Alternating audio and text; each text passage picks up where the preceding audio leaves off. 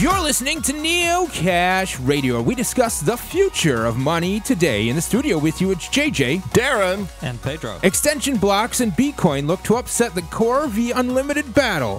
Ethereum-based token Debit card is in the works. Wells Fargo gets sued by Bitfinex, and much more here on episode 202, Wednesday, April 12, 2017. Darren? In the traditional markets, we have gold up to $1,287, silver's up to $18.45, oil's up to $52.82, and the Dow is down to 20,591 points. The 30-year Treasury yield is down as well to 2.89%. In the crypto markets, Bitcoin is up to $1,222. Litecoin is up to $11.77. Ethereum is up to $47.50. And Dash is down to $67.59. Now, mind you, that is up from earlier in the week. Zcash is up to 63.77, and Monero is up to 22.47. Wow. Yeah, just a reminder, you can tune in to Neocash Radio every Wednesday night. Don't want to miss out on a single moment of awesome Neocash content, including special episodes and bonus interviews. Subscribe to our podcast on Google Play Music, iTunes, SoundCloud, Stitcher, iHeartRadio, YouTube, Podcast Addict, and more. Well, starting out tonight, it's an interesting story, and maybe a twist. There have been a long history of banks having sort of an issue with Bitcoin businesses. So, Wells Fargo is facing a lawsuit over suspension of outgoing wire transfers for Bitfinex. Now, towards the end of last month, Wells Fargo suspended the outgoing wire transfers for Bitfinex and correspondent accounts with no explanation or appeal. This is not a new story when it comes to Bitcoin businesses and banks. The twist here is that incoming deposits are still working just fine. This is reminiscent of the situation with the Chinese exchanges allowing deposits while halting withdrawals. Now, we talked about this in episode 199 when the title Chinese Bitcoin exchange goes full retard, and they basically wanted to know every single detail of how you got these Bitcoins once they resumed operations. And moving on, the lawsuit has been filed in the U.S. District Court of Northern District of California, San Francisco Division, and lists 4 plaintiffs: BFX WW Incorporated, BFX NA Incorporated, iFinex Incorporated, and Tether Limited. They are demanding a jury trial. The lawsuit claims that Wells Fargo has, quote, substantially interfered with the plaintiffs' ability to operate their business and honor their contractual obligations to their customers, unquote. Bitfinex will be seeking damages to be determined by the jury, and the plaintiffs are requesting at least $75,000 in compensatory damages and anything else the court wants to throw in. So this is this court case, I think, will determine a lot when it comes to Bitcoin businesses and banks, or crypto businesses, I should say. It's like, will they be served by traditional banks or not? And of course, if Wells Fargo wanted to drop them as a customer, as a client, they could probably do that in a more reasonable way, like give them some notice or something like that. Right. And instead of, they're still accepting incoming. Right. So. Well, moving on, we're looking at Stampery, a blockchain add-on for Microsoft Office. Pedro, what's going on with that? Yeah, Stampery provides the ability to certify and verify documents against both Bitcoin and Ethereum blockchains via a web page or an API. Wow. So we have a link to the story. Once the hash data is present on the public blockchain, the document can't be changed without invalidating the hash. So this approach guarantees both the document's privacy and the data's availability for future validation. Stampery provides this functionality today by creating hashes of documents submitted through the web and storing them on the Ethereum and Bitcoin public blockchains, the hash of it, that is. This is really interesting because now you have a place that you can store documents where, traditionally they might be in databases or down at the city hall, but now you can actually certify certain documents. Maybe this is where, house titles will go or transfers of ownership. Yeah, no, it's awesome to have this sort of functionality added to a Microsoft Office. I mean, if you're looking at, all the documents that might pass through and to have this ability to interlink with the blockchains. Yeah, and have a place where you can, if I sold you a car, it might have the hash of some document that has the VIN number, and now, it's linked to you. Yep. It's great stuff. So moving on, a quick story here. There was a recent missile strike in Syria, and we typically don't get into too much of the war-related stuff, but it's interesting to note from an economic perspective that the missiles launched costed a certain amount of money. I believe it was the whole thing around $100 million, but the companies that make them saw what was it? 1% each. So each company basically went up about 1% in stock value, wow. and it equated to I believe a $5 billion rise in value, something like that. So it's funny how the war as a racket sort of situation is still very much true even now. Moving on to other stories, the Bitcoin extension blocks. Now this is something new I hadn't heard of, but they're ready for liftoff. So have you guys heard of Bitcoin extension blocks yet? Not really. All right, so no, not at all. Bitcoin Core and Bitcoin Unlimited may have some new competition for the Bitcoin block size solution. In this scenario, the current block being mined is referred to as the canonical block. Canonical block. Canonical block. There you go. Thank you. It would remain relatively the same, and an extension block would be stapled onto the end of it. This is an opt-in situation where the extension block will have advanced technology built in, including Lightning Network capability. And also included in the solution is a malleability fix needed to further enable smart contracts on Bitcoin. Now, older clients will still be able to use Bitcoin as it is now because they'll see the canonical block and they won't see the extension block. But those who upgrade will be able to see the full blockchain, both extension and canonical. Doesn't this just seem like scrapping an altcoin on top of Bitcoin? It does seem that way. Like it's riding the coattails of the Bitcoin blockchain as its own separate layer. Yes. It's weird. It does. Here's the thing. It does seem like a win-win for all interested parties. The Bitcoin Core block will remain the same, while the opt-in block will result in an immediate increase in block size, and it'll have Lightning Network capabilities. So as far as all the solutions being presented, this is certainly an interesting one, but let's talk about another one. Have you guys heard of Bcoin? Nope. So this is a new thing. Purse doesn't just want to be a wallet. They're also building a whole new cryptocurrency on the back end. Bcoin is a Bitcoin spinoff that boasts full node implementation with support for SegWit, Lightning Network, version bits, CSV, BIP70, BIP 151, 152, and 150, and MAST. Currently, the coin is being developed and implemented privately. It is unclear how this coin will function with regards to the current Bitcoin network. So this is another new solution out there.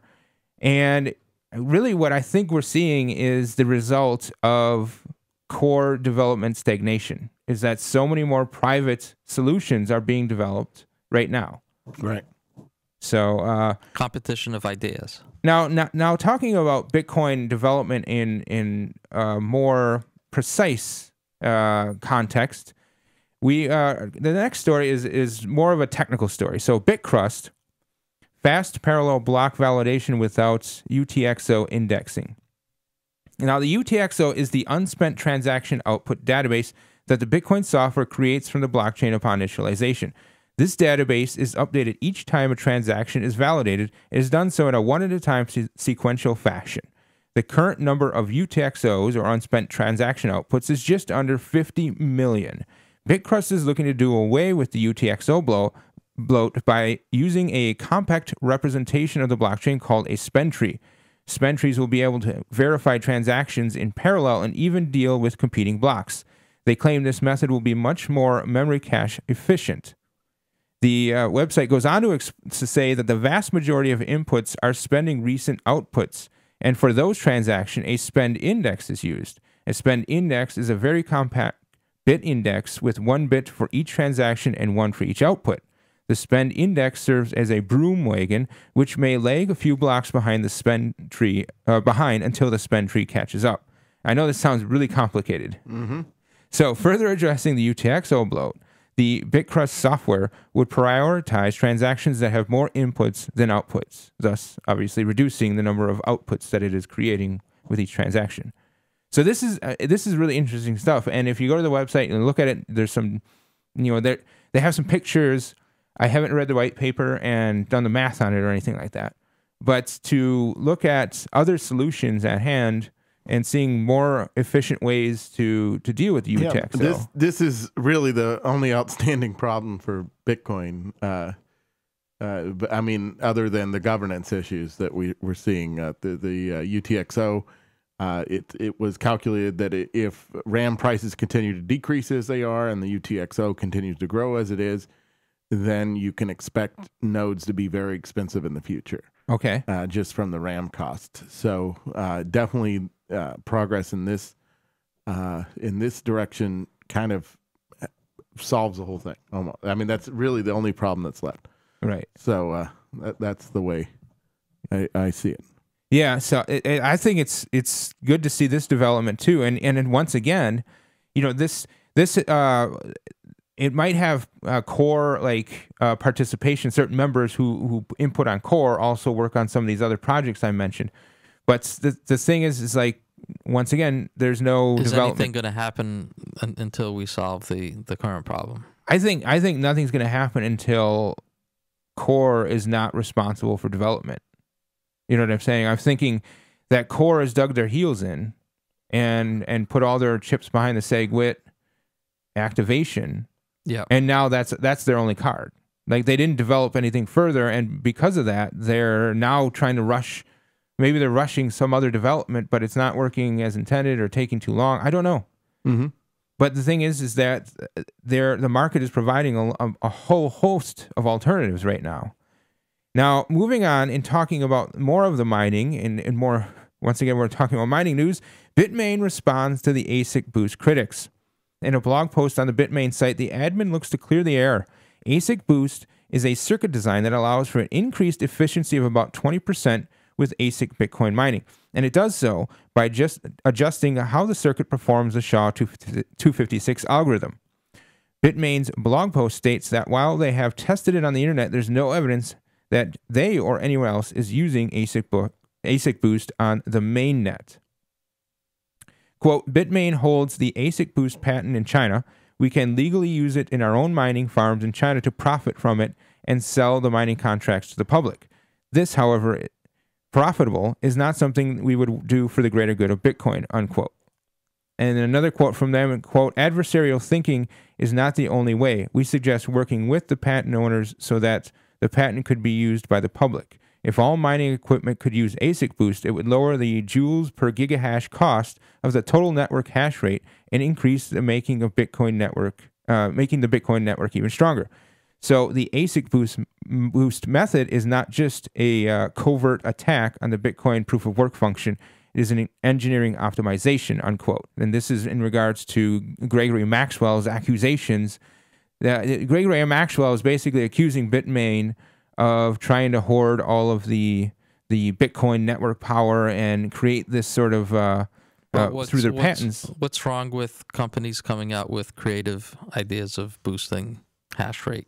Instead of, saying everyone should use this technology, what about maybe another company coming up with something that's even better? Right. I think innovation is great. Honestly, I think the Bitcoin network already uses a tremendous amount of electricity to safeguard the blockchain. And being more efficient with that energy resource ought to be encouraged and not punished. I mean, the last spec that I heard was as much as the country, it's approaching the amount of electricity used by Denmark.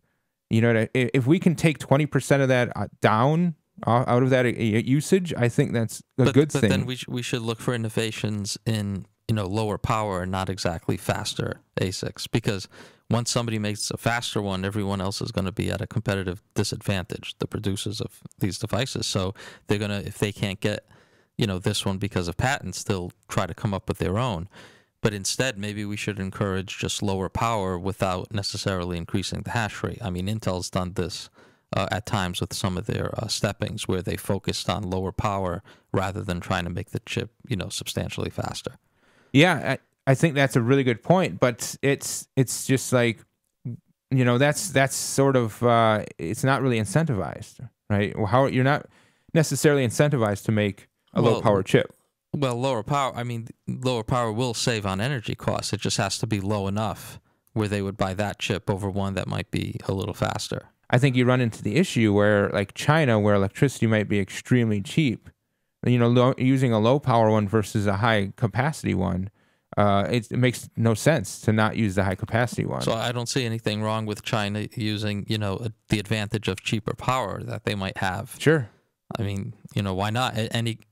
Well, this has caused a lot of hysteria. This ASICBOOST thing has been pumped on some of the Bitcoin media sites and whatnot. And so basically, Bitmain is saying, yes, we have developed this technology. We've tested it on the test net, but no one, including ourselves, is using it on the main net. And you're just shouting about nothing. You're crying wolf. But moving on, we have so much more to talk about, and we want to get to some Dash news with Darren. Yeah. What's going on with Dash, Darren? Oh yeah, with Dash. So Kraken has enabled Dash trading. I believe that just happened today. So yeah, new news. So and I believe this is the one from the proposal. There was news about a major exchange accepting Dash at the end of March, and it was announced that it would be Ninja launched, which means not told about beforehand, basically, or when it would happen. And so this is Kraken. Kraken has done their launch of trading, and so you can trade Dash for US dollars, Bitcoin, or euros with there. And there's even a possibility that they might allow margin trading in the future. And so, of course, the price has gone up a little bit with this news. Yeah, it's gone up a little bit. It was down earlier in the week, and sort of. So. It's Dash's price. Now, we're not, in fact, I'm not speculating, but Dash's price has been really interesting to watch. Right. Having reached that $100 point, fallen down, reached it again, and surpassed it briefly, it's just sort of like, I don't really know why it's doing what it's doing. It seems irrational. Who knows? But yeah, it did go up very quickly, very fast. Yes. So you got another story here. Yeah. And Charlie Shrem, he is in Forbes, Germany. So there's I couldn't find the German magazine. Yeah, the magazine. I think this is only on the print edition because I couldn't find anything online. But the title is Alles kann Geld sein, which means all can be money, or everything can be money, basically. And so they talked to Charlie, and he does mention Dash a few places in the article. So wow, yeah. So he's still. Do we know what's the status of his proposal to? I mean, he's already working with. But it's passed. It's passed. So he's part of the Dash team as far as that's concerned. He's on his own separate project, so he's not part of the core developers. But he, so he's. On the hook to deliver a MasterCard, which will accept Dash and allow you to make purchases. There you go. He's on the hook. He is. I mean, that's what he's promised to do. And he's been paid to do it now. So there you go. Well, Pedro, you got something interesting here. Yeah, Porsche is looking into blockchain. Wow. So last week, Porsche announced a contest for blockchain solutions from the startup community. Prizes are a chance to work with Porsche, €25,000 prize, and 3 months participation at the Spin Lab Accelerator program. And of course, all the media attention, that winning team would get. According to the release, Porsche aims to obtain external input on the disruptive potential of the blockchain transaction system by collaborating with the startup scene. Car manufacturers have been showing interest in blockchain technology for security, pay-on-the-go features, and data management. One German company, Analogy, is an energy company, and they recently demonstrated an e-wallet for electronic cards where the car e-wallet uses blockchain technology to pay for highway tolls, electric charging, and parking fees. Wow. Okay, so that seems like a lot of usage right there. Yeah, and a lot of small payments. I've always thought of the high-speed toll booths that we have. We have one here in New Hampshire. Yeah, maybe we have more, but the one I'm referring to is the one north of Manchester, where you have a high-speed lane. You don't need to slow down, and that seems like a perfect thing for blockchain, right? Where you could have, cars already have computers. You can have an electronic wallet there, and you've authorized that it pays into this contract whenever the sensor trips. So. This is one potential use. Charging stations are another. So, car companies are getting more into digital. Yeah, it's great to see that. And in Germany too. I mean, it's all over the world. We normally talk a lot about American because we only see a lot of American stories. They're just so prevalent, in especially if you get it in English speaking news.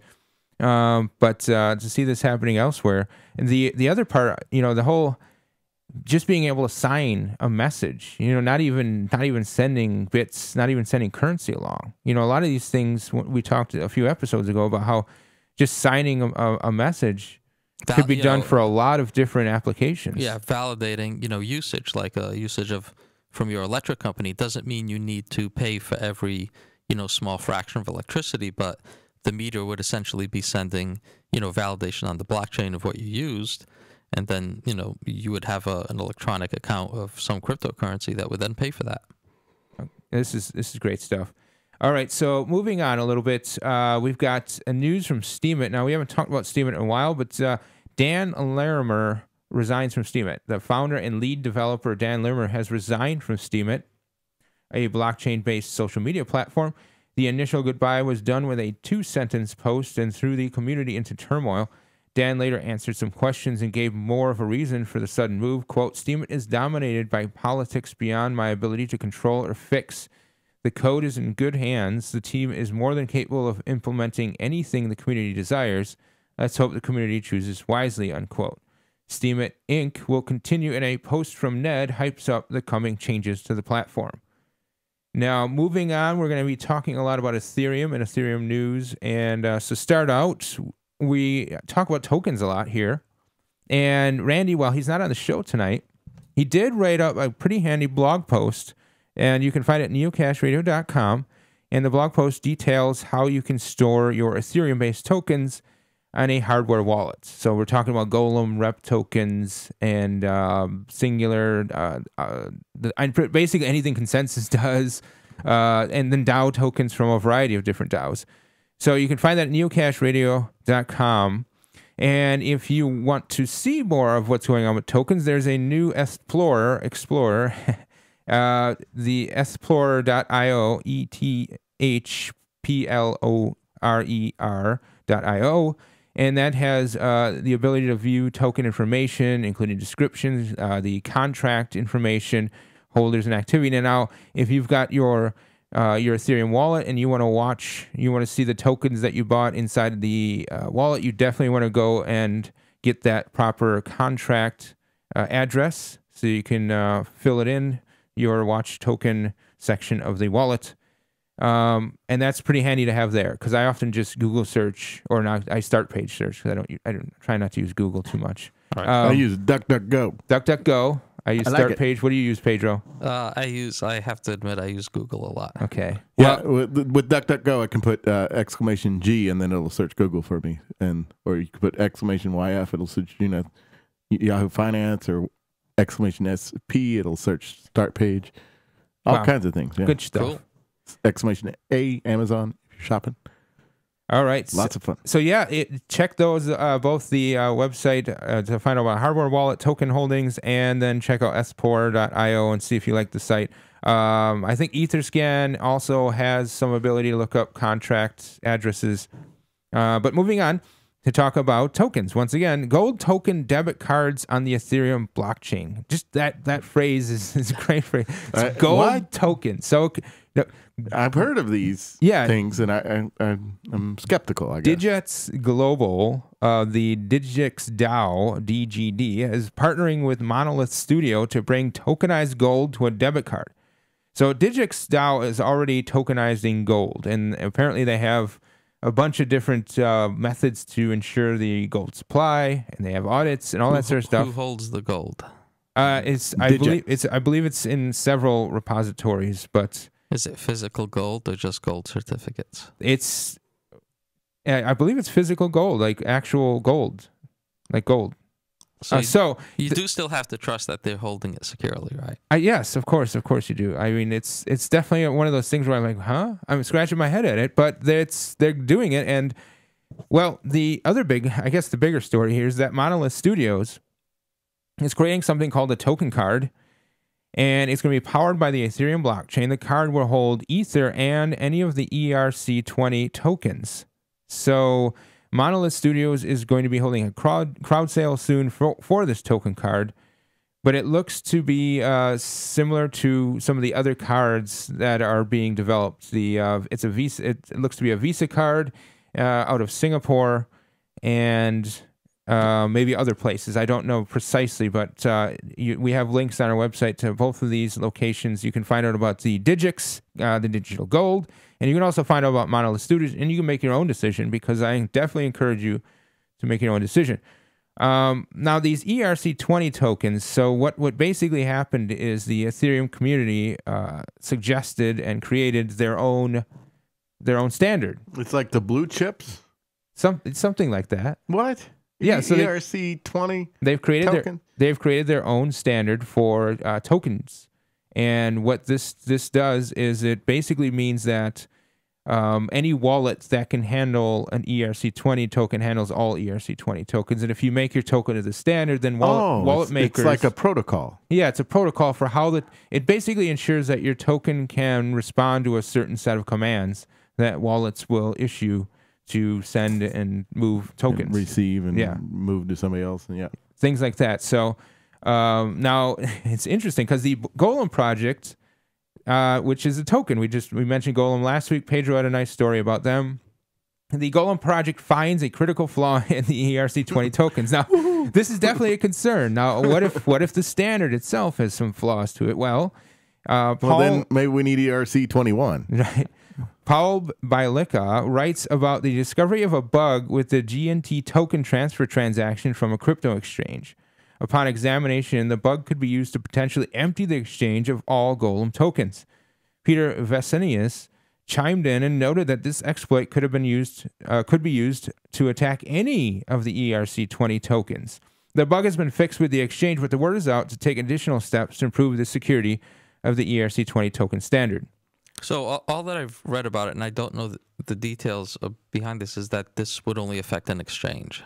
This particular exchange. There's one exchange in which they noticed this. Now I don't know if they tested all exchanges, but what I'm saying is the software problem was with the exchange and how the exchange handled tokens. Right, and they should improve. What they're saying is improve the standards so that that can't happen. Well, improve the standard, but also educate the exchanges on how to best use the ERC20 standard. I think that's an important part too. Is you could create a standard, but if you don't tell the vendors and clients that are actually using your standard how to use it, then like good documentation and good guidance. documentation. I think this is a little column A, a little column B as far as whose fault it is. But then again, I don't really know. I'm not a coder.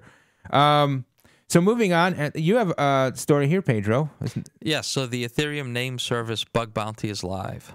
So the first launch attempt for the Ethereum Name Service last month was canceled due to a bug that would allow someone who bid during the reveal phase could then wait until they know what their opponents bid and then either outbid, underbid, or do nothing. So a check for this is needed. So they decided to delay the release.